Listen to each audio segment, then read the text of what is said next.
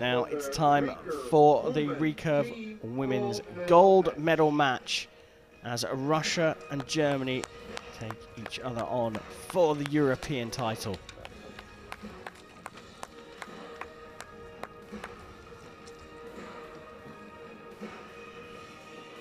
These two teams already qualified for the Olympic Games. We suspect these will be the lineups in Tokyo, so this is really about bragging rights. Let's go down for the team introductions. On target, number 1, representing the Russian Federation, Svetlana Gomboyeva, Yelena Ozipova, Ksenia Perova. On target, number 2, representing Germany, Michelle Kroppen, Charlie Schwarz,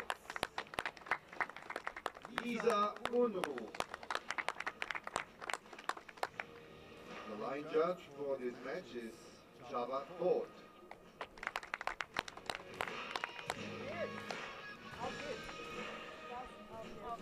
Well, here we go for the European title, Russia versus Germany. Russia lining up with Elena Osipova, Svetlana Gomboyeva and Ksenia Perova. Perova, the leading light for the Russian team at world number 5 and on some good form so far this season. Germany lining up with Charlene Schwarz, Michelle Kroppen and Lisa Unruh. Kroppen, the world number 9, is the leading athlete for Germany.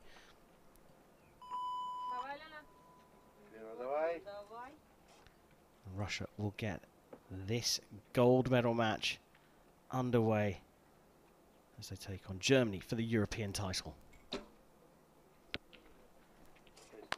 A tricky start there.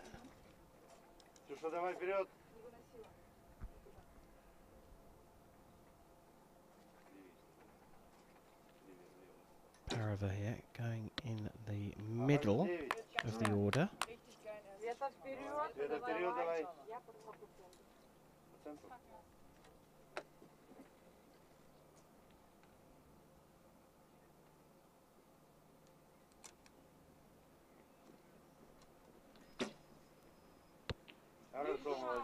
Slowly but surely, he's just got better for Russia. So the highest ranked archer for Germany, Michelle Kroppen, is going to open their account. 8.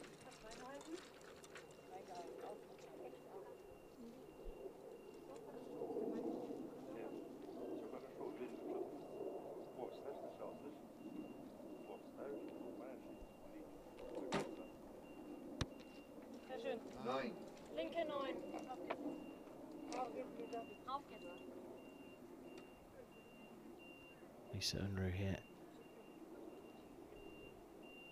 most experienced of this team. Looks like she will be the anchor. So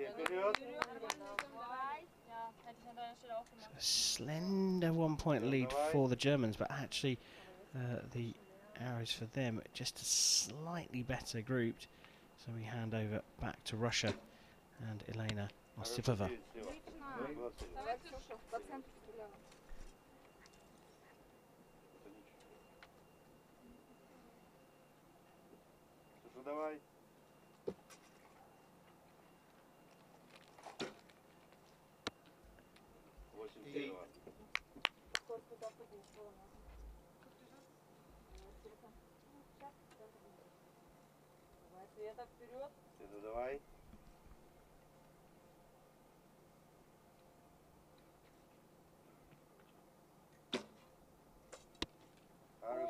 Pretty good group from them, all slightly left, just that they need to make a minor adjustment.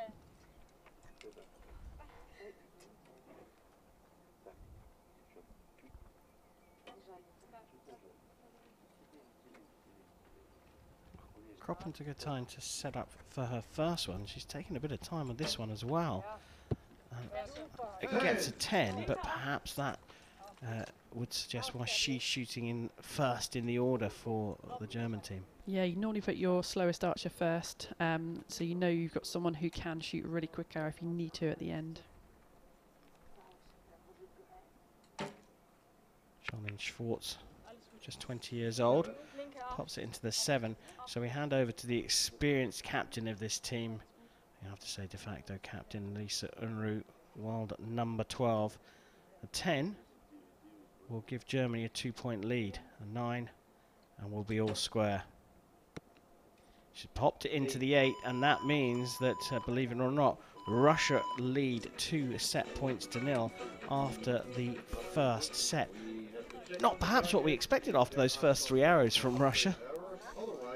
No, I mean, it was either way there, wasn't it? A really tough one to call, and kind of expected Lisa to get at least that 9 to tie the points, but you know, it's the pressure of the match again. This is a European title on the line. You know, we can see some nerves. I think particularly Michelle Kroppen, sort of the first arrow, she took a really deep breath to try and settle herself down, and you know, we haven't seen her really in the finals, I don't think, so far this year. So standing on that stage is a different thing, you know.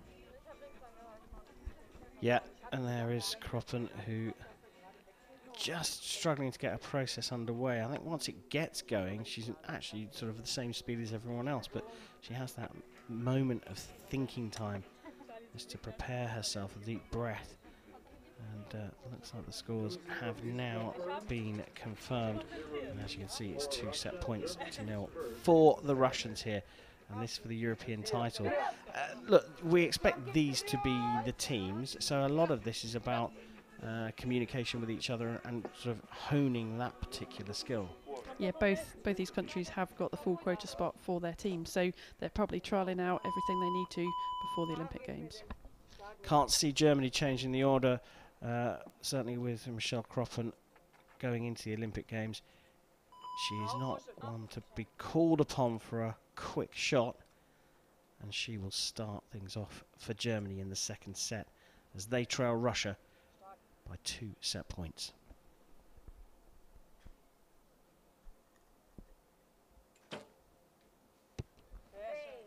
Ich habe ganz leicht rechte 9 angehalten. Auf geht's. Auf geht's, Charlie.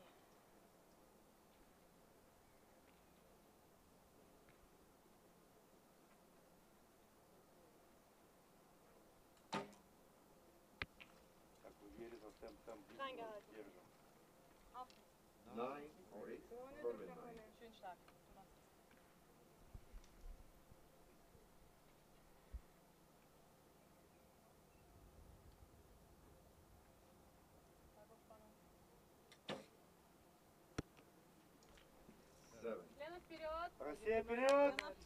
Yeah, another not so good arrow there from Lisa. We normally expect a little bit more from her, the anchor of the team, and just going off to the right again, so some adjustments needed.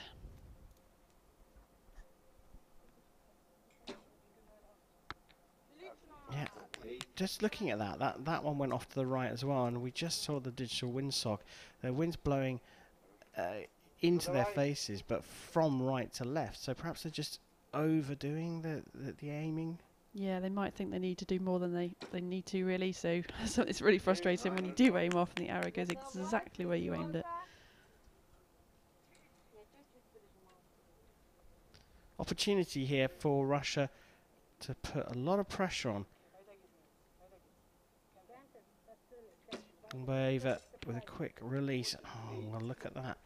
Potentially all square, but I think that German arrow may well get marked up to a 9, that second one. Yeah, I was pretty confident that one was in, to be fair, so probably a 1-point advantage at this stage.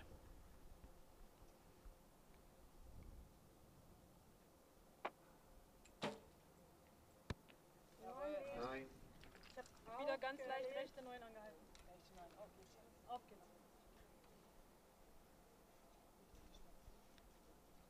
Charlene Schwartz into this German team. First time I've seen her in the team. World number 115. Good little grouping on the left-hand side there. Another 9 for them. Pretty buoyant now, actually, the Germans. Lisa Unruh. And a couple of challenging arrows. An 8 and a 7, the last 2. She's popped it into the 9 as well, so a 27 out of 30 to finish for them. Marked on the scoreboard as a 52, but both Nikki and I think that is a 53, and Russia have the potential to score 55.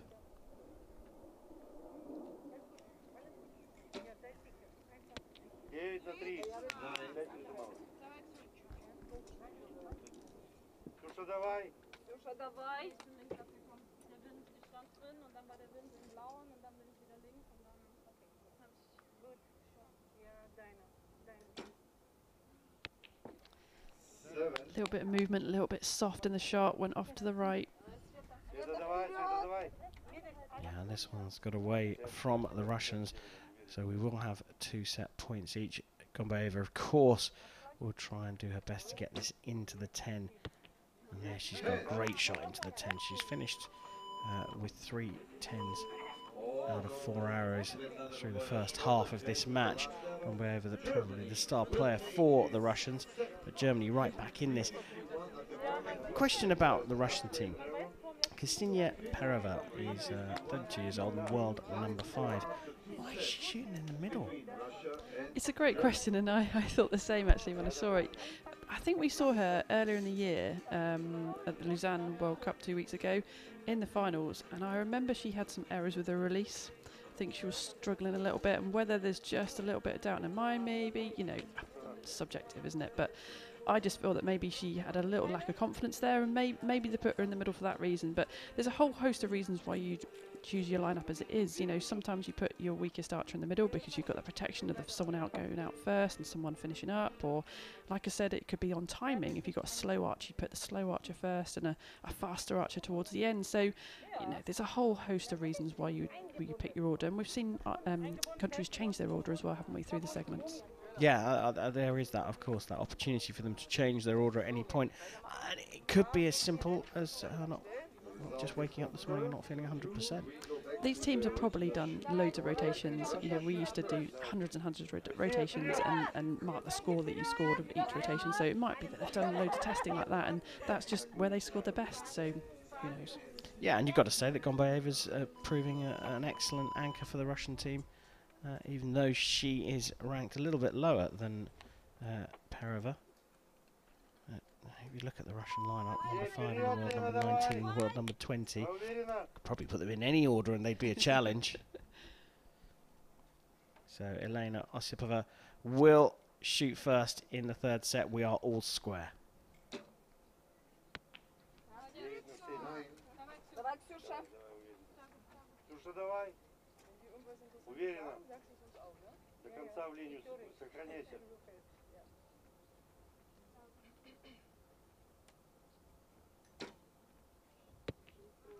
Lovely shot from Pereva.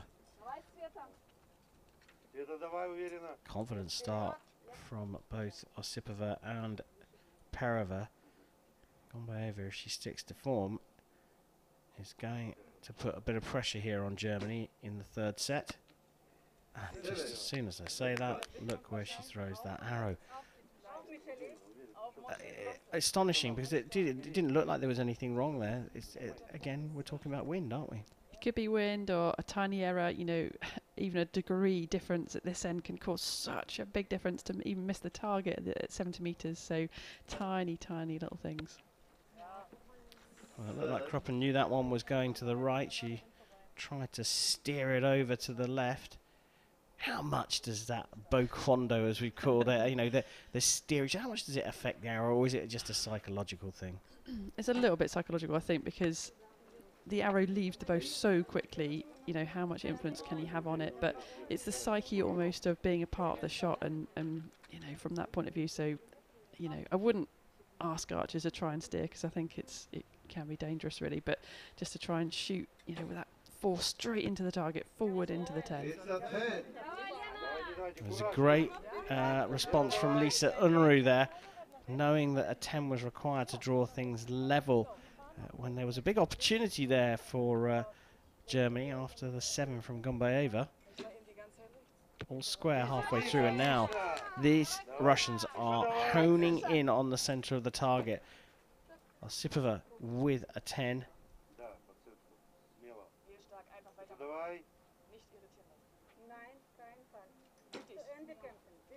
They have found the middle of the target here. Can Gombayeva get over the 7 that she shot last?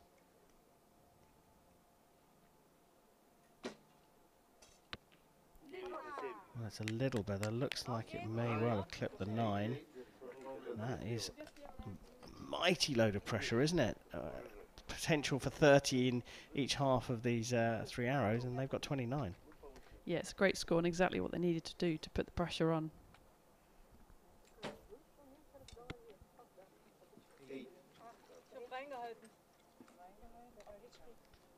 Just like that, it is all over in this set for Germany. You need to go through these final 2 arrows in preparation for the 4th set, where they will have to come back and win it cleanly. Good arrow from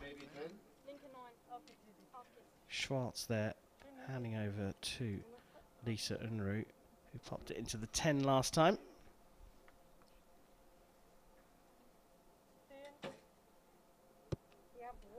And she finishes with a 10 again. So Unruh on form, a 52 from them, potentially getting marked up to a 53, but it will matter not because it's 4 set points to 2 to Russia. They have won that 3rd set cleanly.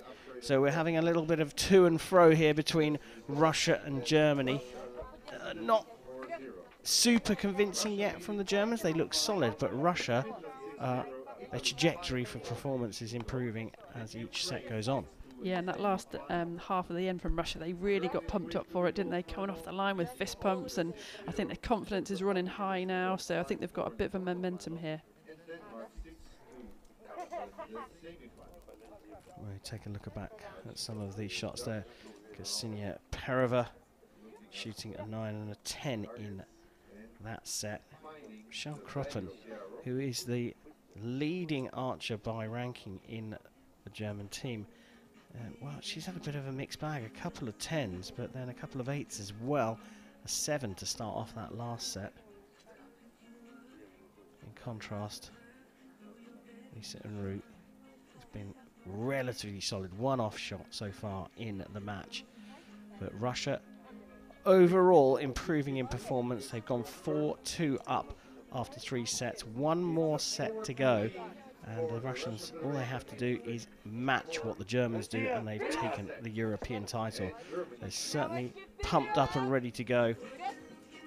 And that is probably the most communication and interaction within a team that we've seen so far today. Yeah, through the course of the match, they've really started to communicate more. Like I said, the energy level's gone up as well, so I think they're ready for this.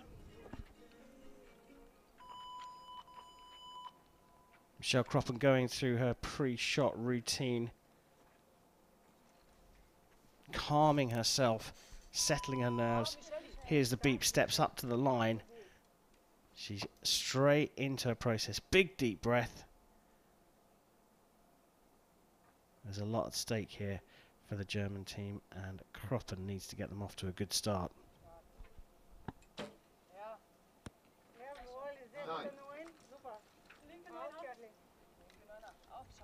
I don't know if you noticed the kind of baby powder on the hand and tab of this archer and onto her neck. That's because, you know, in these conditions, if you're a bit sweaty, your release doesn't kind of slide through your neck, and that powder really makes sure that it's, you know, nice and slippery almost, so you get a good release. See that hand go around the back of the neck.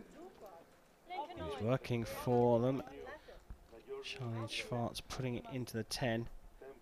Now, shooting first when you're behind, the job is to score highly to put your opponents under pressure.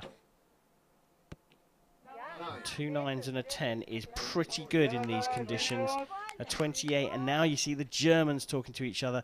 Lisa Unruh communicating to her team for the next 3 hours. It was a good start from Germany, just what they needed.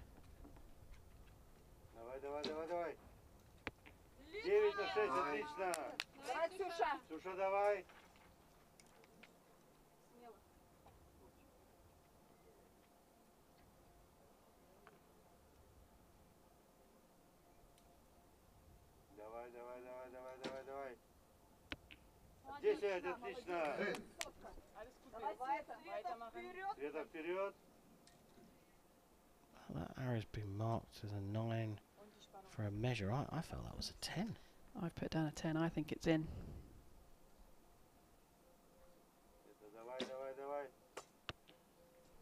Well, another high one from Gombaeva. She's had a couple of arrows go off, and I feel almost cruel pointing them out because she's probably been the best archer for the Russian team, and that just makes it more obvious when she shoots outside the center of the target. Germany with a chance to put this out of reach. Well, that may well have gone in that first arrow.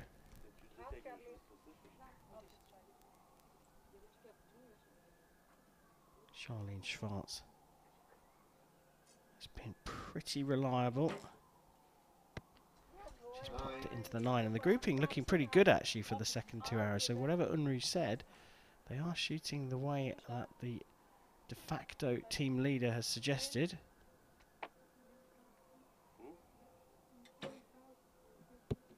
Oh, lovely shot.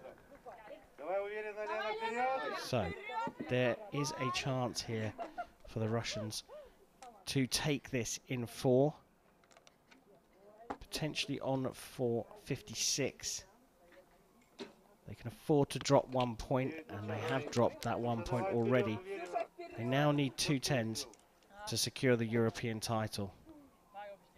Ksenia Pereva up for her last regulation arrow.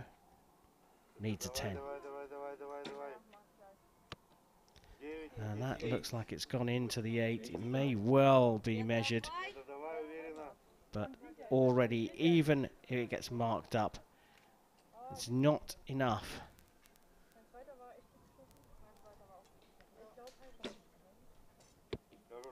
Now that's in the 10, so it's an interesting one here.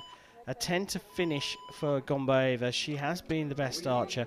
I think that, look, there is, as you can see, 2 marked arrows. There are 2 marked arrows that are going to be measured here. My gut feeling is that the 9 is going to get marked up to a 10, but I think the 8 may stay the same, in which case we will remain at 4 set points each. Nikki, are you with me on that one? Yeah, I agree there. Yeah, we can just see that arrow, look, nice close up there. If that judge feels that magnifying glass that arrow has broken that black line in any way, then that arrow will be marked up. That's the critical one. Yeah. The middle one of the 3 on the left. That's the difference right there between taking the European title or not. Or having to shoot, or having to go into a shoot-off. Yeah. 4 apiece as things stand. We are on tenterhooks here, waiting for the judge. She's clearly made her decision. We just don't know what it is yet. Everyone's staring at it. We haven't got an indication. And the judge will show us if we have a shoot-off or a winner. We have a winner. They've marked it up. They've marked both of the arrows up. The 9's gone up to a 10. The 8 has gone up to a 9, so they must have just clipped the line there. It means that Russia scored 55 points in the 4th set, which is all they needed to share the points and take the European title. Elena Osipova, Svetlana Gombaeva and Ksenia Pereva are the 2021 European champions. Silver medalist at the European Championships. Russian Federation wins. Well, there you go. It came down to a measure there. You've got to say, overall, the Russians were the better team. But look at Germany there, celebrating the silver medal. They're happy with their performance as well. Yeah, you know, they've come here and they've competed well. There's been some really hard rounds to get to this match. So, you know, they've done an amazing job, and that's going to put them in good place ahead of the final World Cup in Paris in 2 weeks' time, and then the Olympic Games in 47 days.